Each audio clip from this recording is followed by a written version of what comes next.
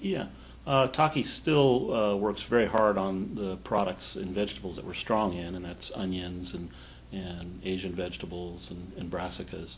But probably the newest product lines that we're working on are peppers, melons, and short day onions. So we're very excited about new things to come in those product lines very soon. On the flower side, we're working very hard integrating the new product line from new to us, the Global and Sahin products.